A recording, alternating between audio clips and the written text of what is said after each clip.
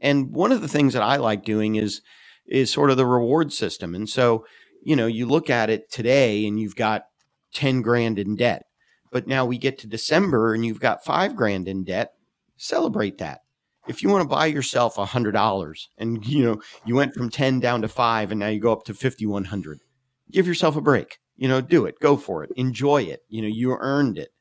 If you went from 10,000 down to 8,000, celebrate that. If you went from 10,000 down to 0, celebrate that.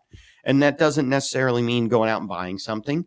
Maybe you want to give yourself a reward of, I don't know, reading a book or taking a day off from work or going out with friends or whatever. It doesn't have to be, I got out of $5,000 worth of debt and I'm going to take a $7,000 vacation.